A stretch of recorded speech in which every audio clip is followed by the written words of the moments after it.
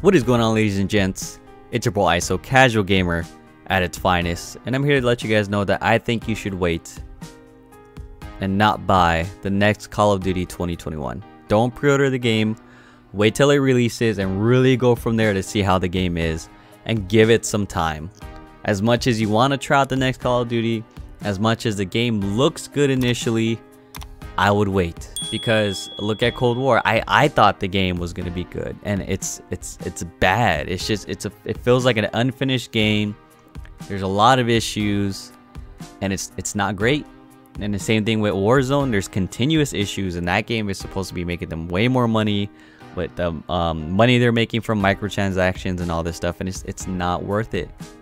I'm pretty much at this point, I'm over it, you know. And in my opinion, I'm not really giving them that chance anymore, you know. I'm not gonna put my faith in them at this point, and I'm just gonna wait. If the next Call of Duty for 2021 ends up being great, awesome, I'll buy the game, no problem.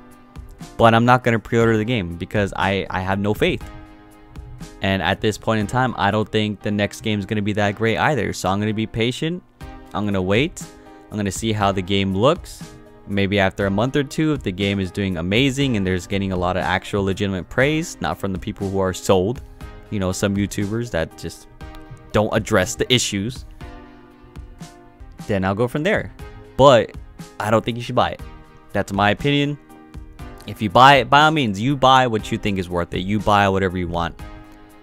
I just think that we should all be patient and see how it goes because of the track record that Call of Duty in general has been doing. And that's why.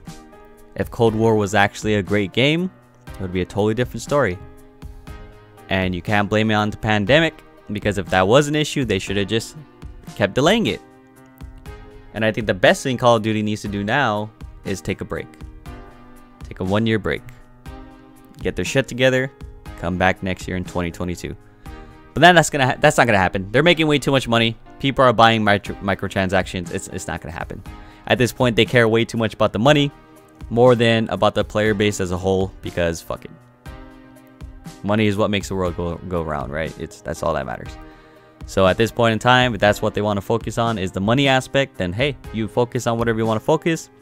I'm not going to be there to buy your game.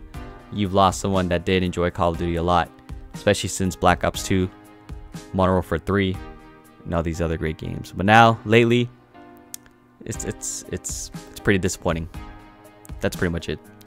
Hope you guys enjoyed the video. Let me know in your comments below what you think, what you plan on doing, and yeah, I'll catch you guys later.